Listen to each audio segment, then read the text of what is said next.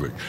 Now I'm ready to go to the order of resolutions. Could you tell me what the point one is? Because in the Public Works Committee, I recommended a point one to put into the budget process in order to lower water rates. Everybody, Mr. President, I still have the floor, Mr. Freeman. I was going to stop him from interrupting. Good, thank you. And so I want to know if this is the point one that I'm talking about, because I know the politics of what goes on. The people who voted me in and all across the city, they want lower water rates. And in the Public Works Committee, if this is the resolution, we talked about a point one to get the discussion of budgetary lowering of water rates in the mechanical way of doing it. The administration wants to use the excess unlawful money, as I call it, to fix pipes and infrastructure. We're going to fix pipes, but I think this duty has a council if this is the point one. Because if it's not, I want to know if it's another point one coming. But the point one I'm looking for is the one that I recommended, and Ms. Poplar was the only one who spoke up and said, I don't know about my other colleagues on the committee, but I'll support it. And so if this is the point one, I don't know who will support it, I'll support it, and I move that it be supported if it is, and if it's not, then we'll let whoever the maker of this point one is support it. But if it's the point one dealing with putting the discussion of lowering water rates in the budget discussion, then it's so moved. I'm going to have Councilman Freeman, since he chairs that committee, respond. And then if he doesn't respond, I can respond to your, because I was at the Public Works Committee, Mr. Mays. Mr. Freeman? Yeah, and I'm going to move 140110.1 for adoption. And if I can get support for that, I think that would be an appropriate time to talk about discussion on the motion. So it's been moved and supported. And to speak to what you're saying, the point one on this, the original resolution that came to us, did not include point number 6, which is add capacity in the area of economic development. That was something that you recommended in my committee, and that's something that we added on to that. So that was why it is a point one. There would not be a point one coming from the Public Works Committee, because this wasn't before you in the Public Works Committee. If you'd like to add something to this that you feel is important or germane to the budget process, then you need to make an amendment, and it will become a point two. So if there's something that you want to add to it, then that would be the proper way to do it. But the reason that there is nothing on here about water is because it was not discussed or voted on in the Finance Committee. Mr. Chairman. And Mr. Mays, I don't want to cut you off, but as the chair of the committee, your request was through that chair. I would like for her to respond, and then I will call back on you. And that's fine, Mr. President. But before we move to that, based upon the point one, which now has been identified, right, if we still stay with that and then circle back, if I may, I'll leave the water one alone, but I want to talk on to point one, and I can do it under discussion, but I think there's fixing to be an amendment of a point two. So whatever the chair's pleasure is, and you've kind of said it, we'll go that way.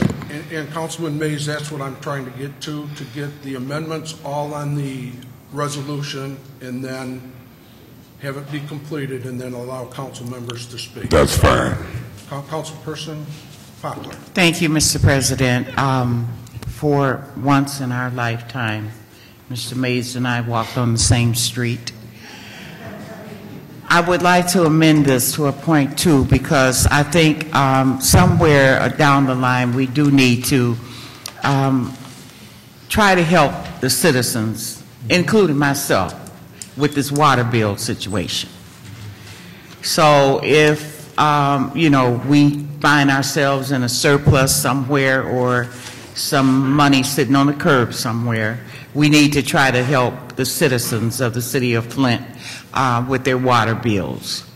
So I would like that to be amended to a point 2. Support. Support. We need the correct phraseology in terms of how you would want it amended, Mrs. Poplar. Yes, ma'am. I would suggest that you put down as the amendment that you evaluate ways to reduce water and sewer rates. Is Right. that what you're trying to get at? Yeah, in the budget plan, just to Could you reduce restate the that? economic development. In the budget plan. Evaluate ways to reduce water and sewer rates in the budget process, Right. For the constituents. right, for consistency. Is that under, Mr. Freeman, is that number 12? That would be number 12 under the list of priorities from the mayor and the council for developing a 2-year budget. Thank you. And So it's been moved, and I heard support from Councilman Davis, I believe? Yes. Okay, it's been moved and supported. Now, I'm going to allow you to finish your discussion, Mr. Mays, and I'm going to move to the rest of the council people. Okay, in our first meeting in November, I put a motion on the floor for $30 million for jobs. The Department of Economic Development. The Department of Economic Development, from talking to Megan Hunter, has no staff and no money in it. So we got a Department of Economic Development that's here to serve the citizens just as the police department, but that department's primary function is to create jobs through business. And so what this motion did, it put the Economic Development Department as it relates to staff and funding in the upcoming budget.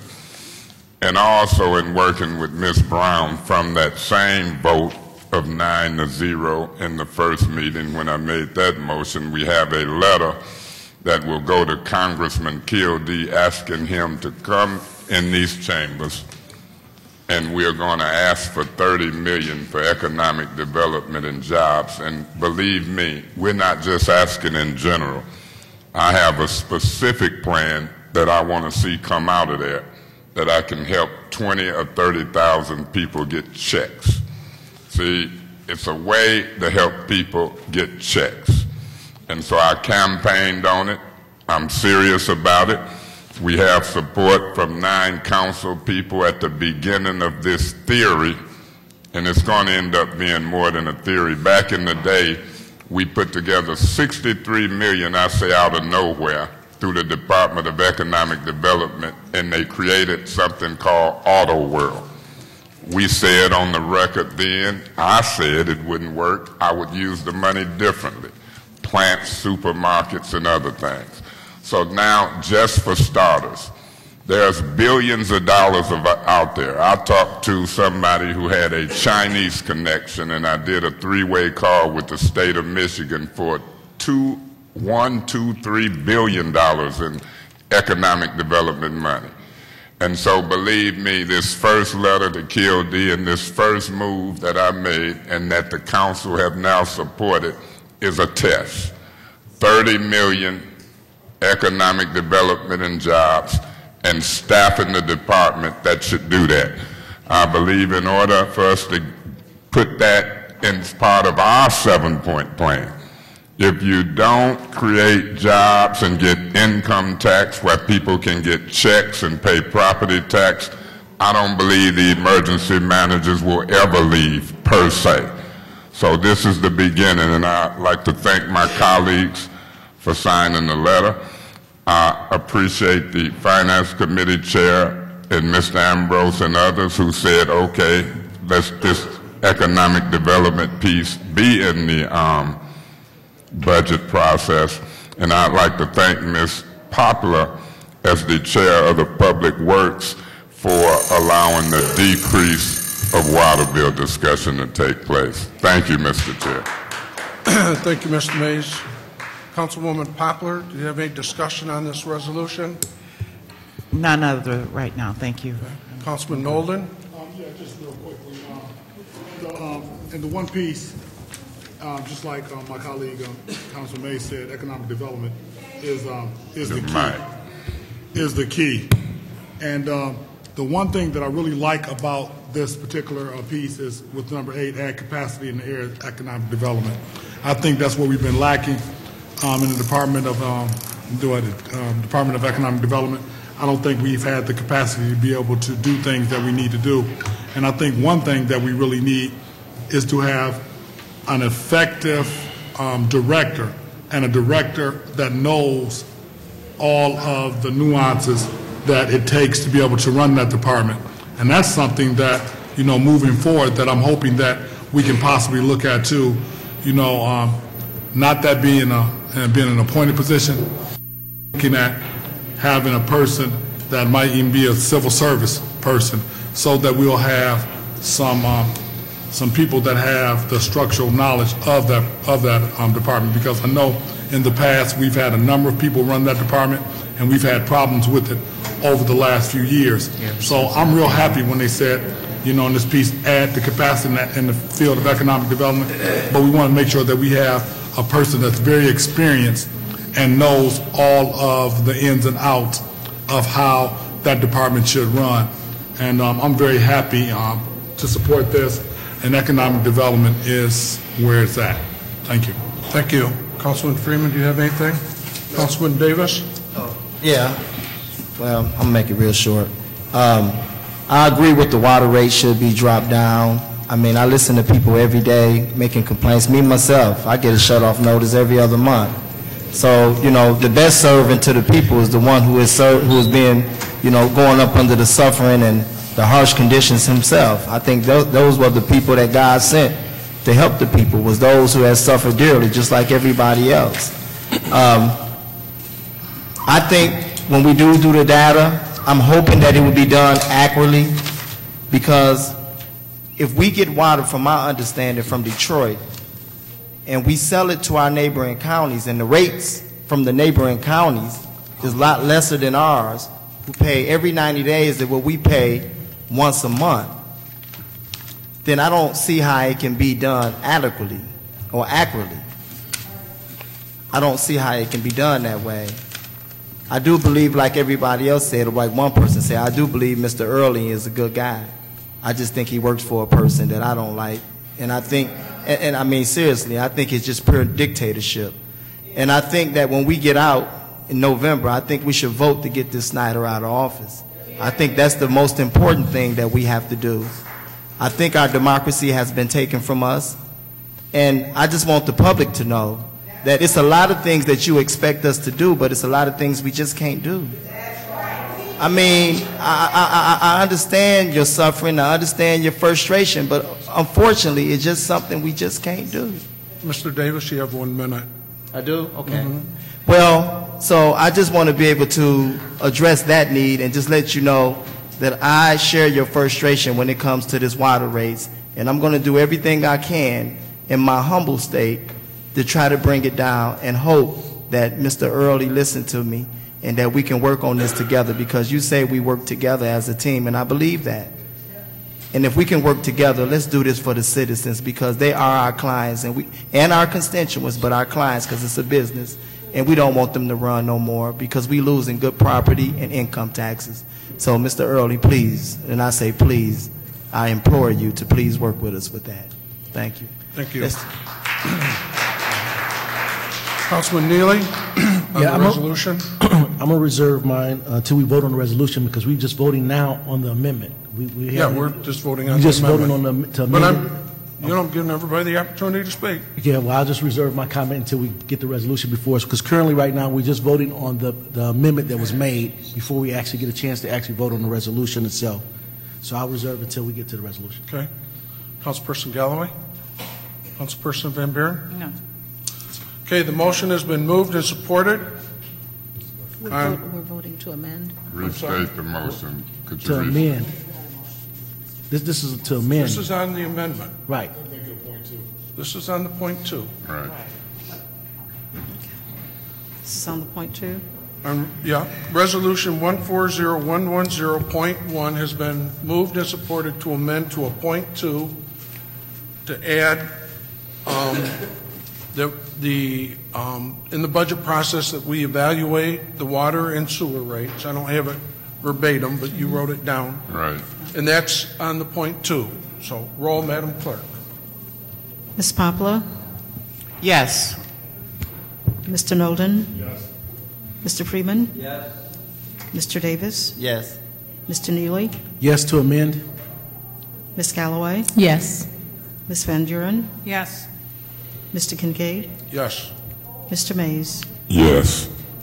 The vote is 9 yes, 0 no to amend. Now would be a time to move to either approve or deny. Point 2. Okay? Discussion.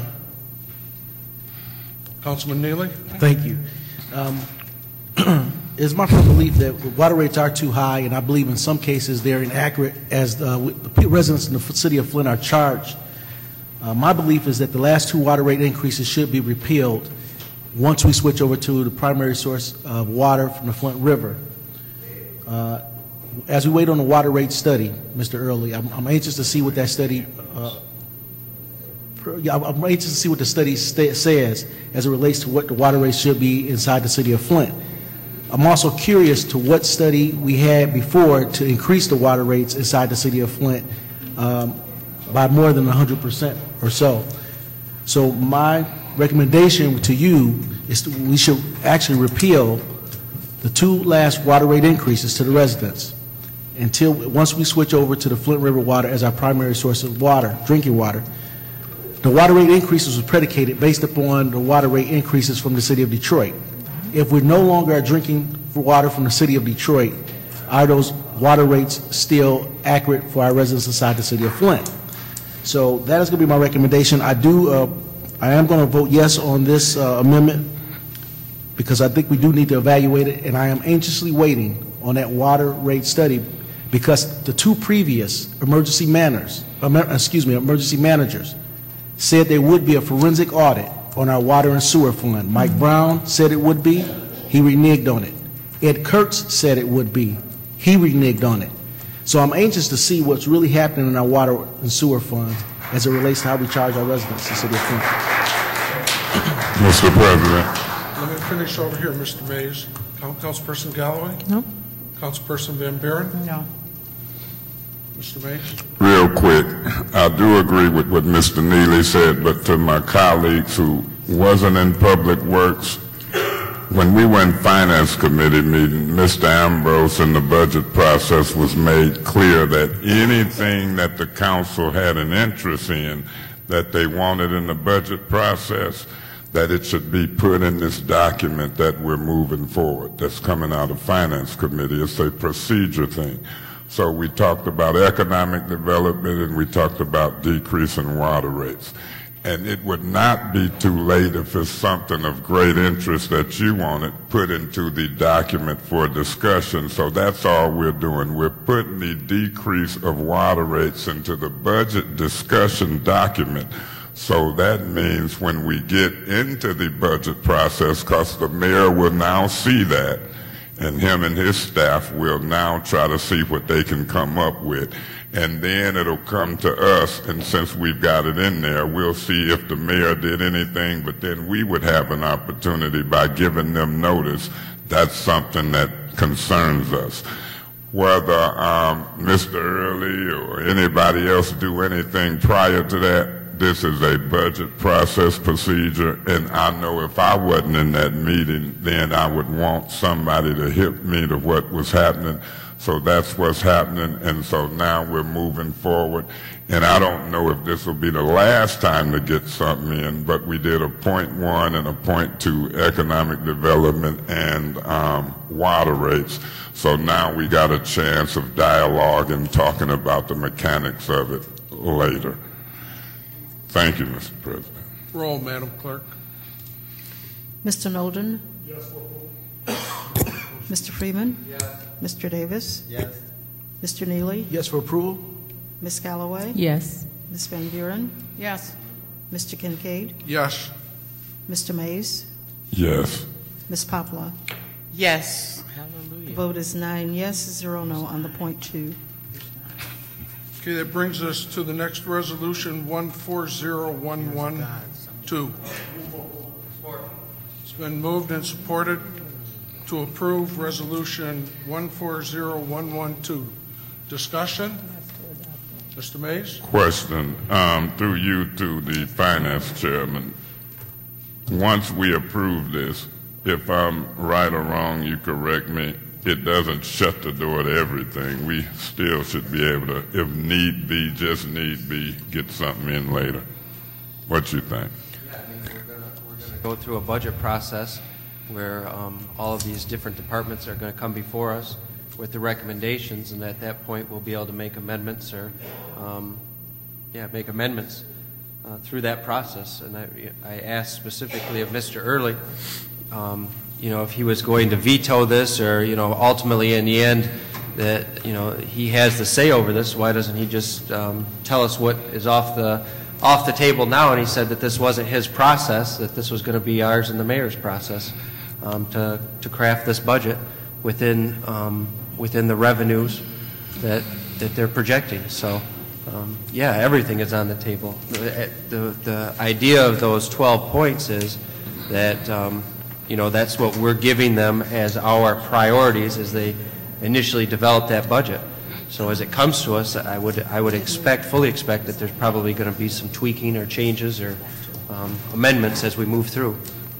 And Mr. President, Councilman Mays. and if I may, I was in that meeting and I heard Mr. Early say this is going to be our baby. The council and the mayor will develop this budget. And so we even talked about meetings in the future that the council will have to sit and really do the detailed budget.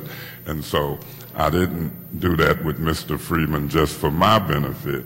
I did it for those colleagues who were in the room who didn't hear that, as Mr. Early sits here again.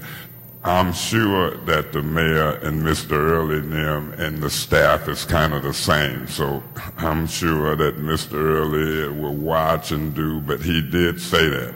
This is going to be the mayor and the council's budget. And the normal process is that the mayor proposes it and the council can amend it, and then we can see how it ends up.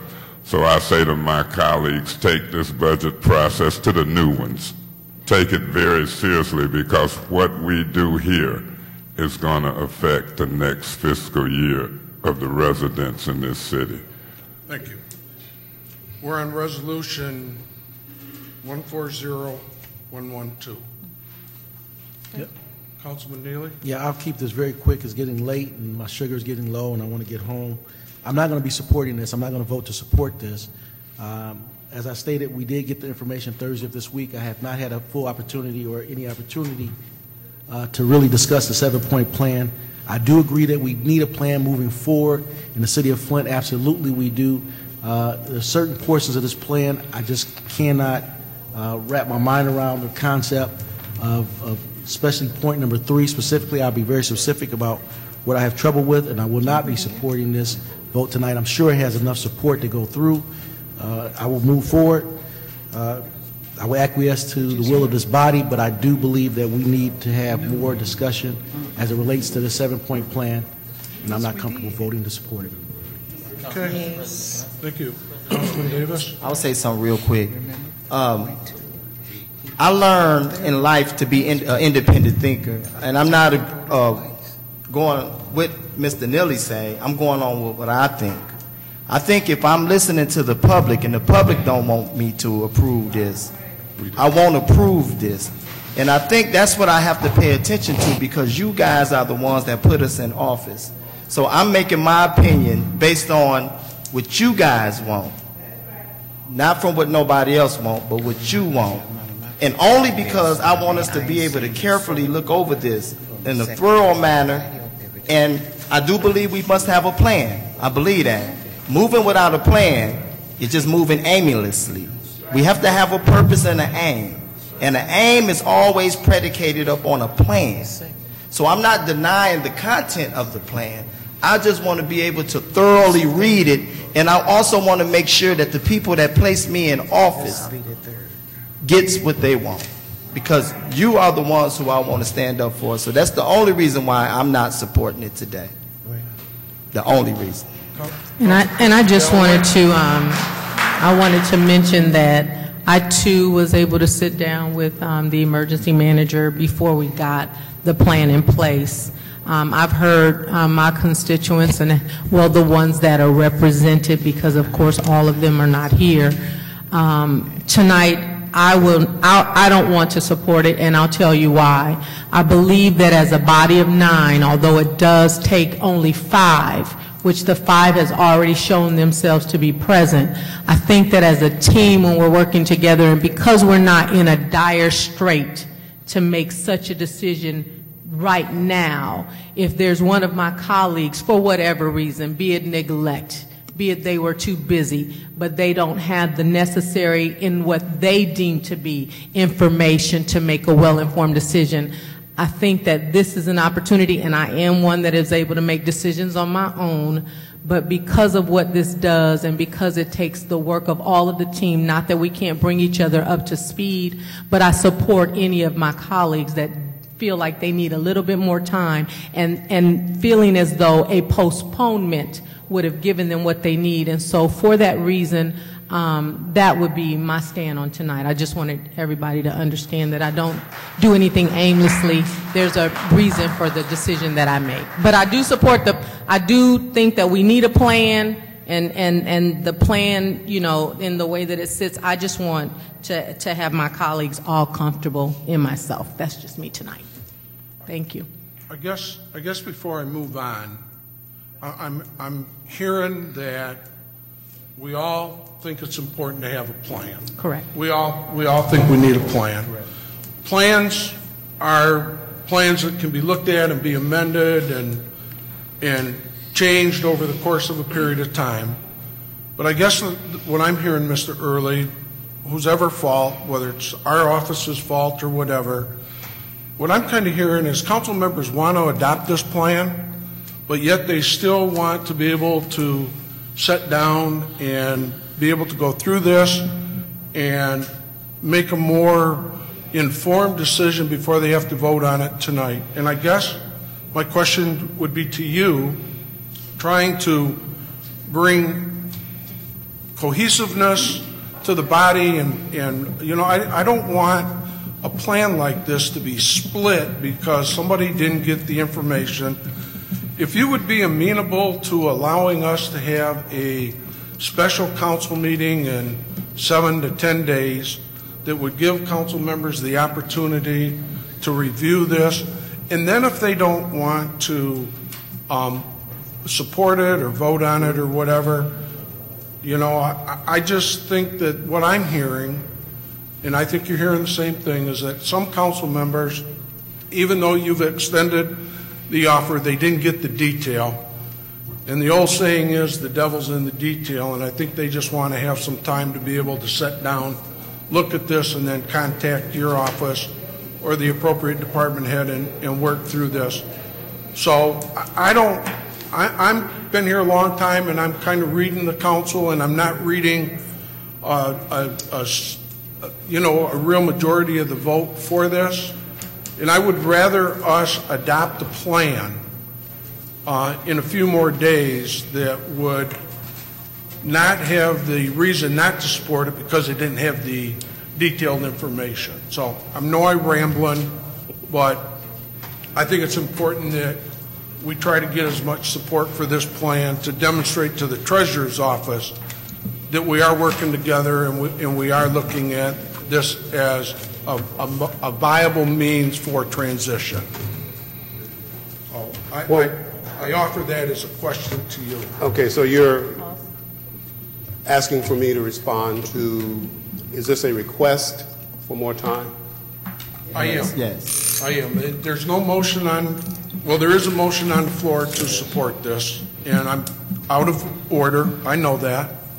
But I'm asking you before we take this vote, because I'm hearing some real concern from my colleagues, and you know as I know, this plan is very important for us to be able to move forward.